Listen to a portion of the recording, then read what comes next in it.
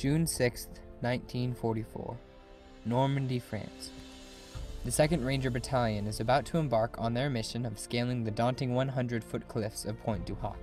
As they load the carrier ships, a colonel walks past, shaking hands and wishing Godspeed to the men of the battalion, many of whom would not survive the assault. That man is James Earl Rudder, a resolute commander from small-town Texas. A natural and charismatic leader, Rudder instilled confidence in his men that day, just as he would inspire others for the rest of his life. On D-Day, and every other day, Rudder comforted those around him with his personal mantra, "Stick with me." From the battlefields of World War II, to the Texas state government, and finally to his efforts as president of Texas A&M University, James Earl Rudder took a stand for the fundamental ideals of freedom and democracy. For those who knew him, "Stick with me" promised more than personal security. It represented Rudder's commitment to equality and justice.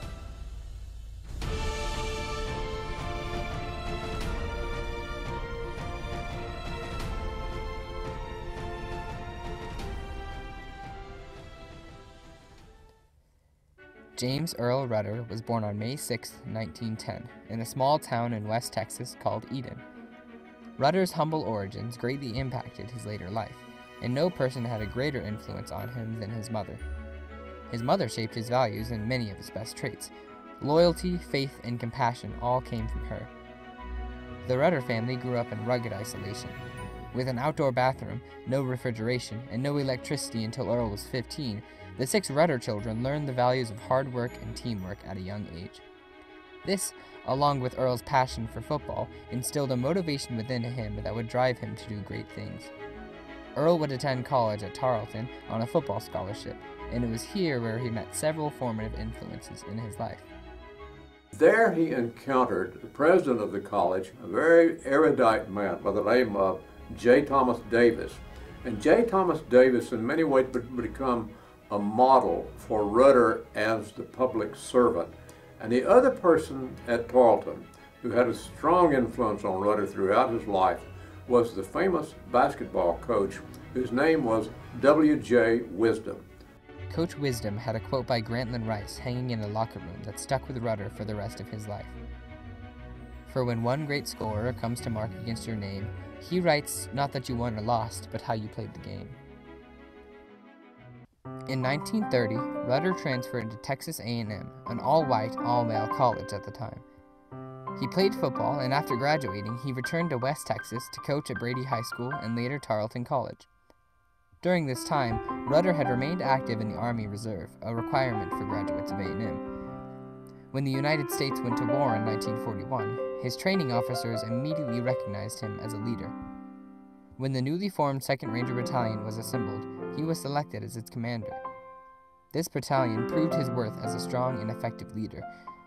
He led his battalion through training stateside and overseas in Britain. This all culminated in June of 1944 when Rudder's Rangers scaled the cliffs of Pointe du Hoc. It was what General Omar N. Bradley was later to describe as the most difficult assignment he had ever given a soldier in his military career. Rudder's Rangers were instrumental in the success of the Normandy campaign, and their legacy is forever solidified in the cliffs of northern France. When I think of Rudder and the kind of courage that he manifests at Pointe du Hoc, it really is of two kinds. There's a physical courage and there's moral courage. The physical courage is the willingness to risk your life, to expose yourself to danger. Physical courage was required of Rudder. The other thing was moral courage, the willingness to confront the mission that he had been assigned. Rudder's courage carried him through the war.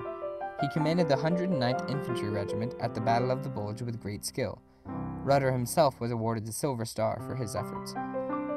His war accolades will always be remembered, but it was after the war that James Earl Rudder would start his true rise to prominence. After returning to Texas, Rudder continued to build a life with his wife, Margaret, and his 5 children. He was reluctantly led into a short but successful political career. He served as the mayor of Brady for 2 terms and later as the Texas Land Commissioner from 1955 to 1958.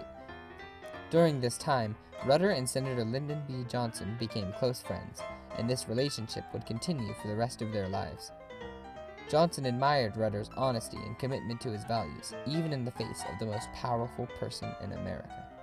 My favorite story that Mother used to tell about LBJ was when they would go to Washington and spend the night in the White House.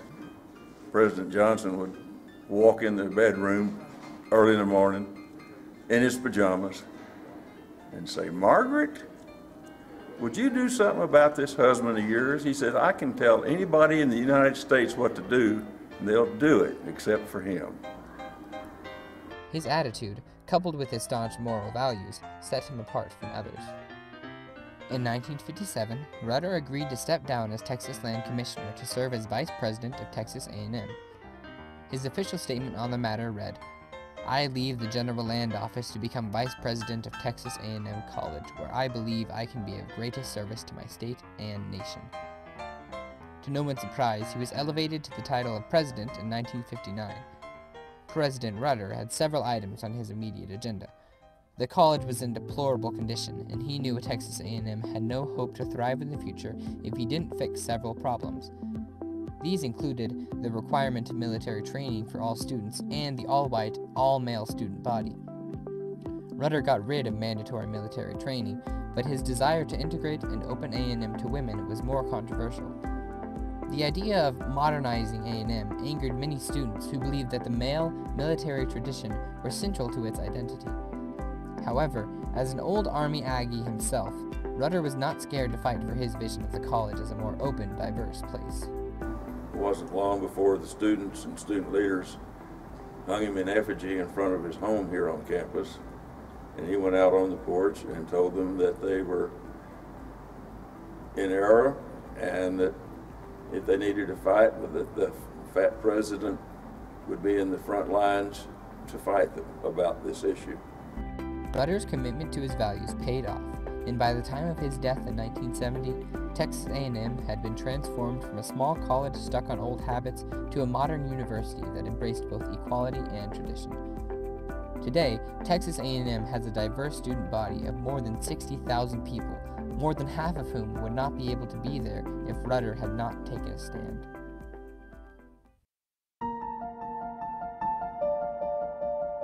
In January of 1970, Rudder went to the doctor for a headache that would turn out to be a cerebral hemorrhage.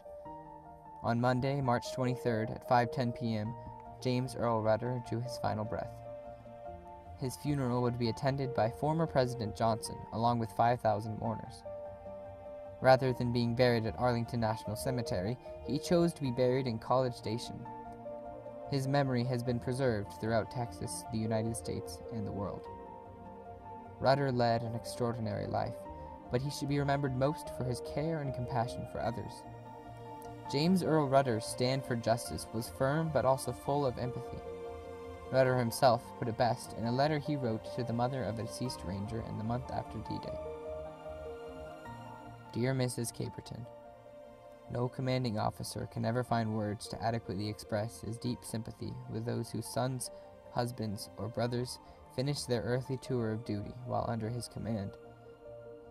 The mission of the Rangers was successfully accomplished, but as with all worthwhile things, the cost was so great indeed, that it cost the life you cherished and lost us a comrade and friend. So our comrade is gone, and we realize that there is a void in your heart which neither your country's gratitude nor our sympathy can fill.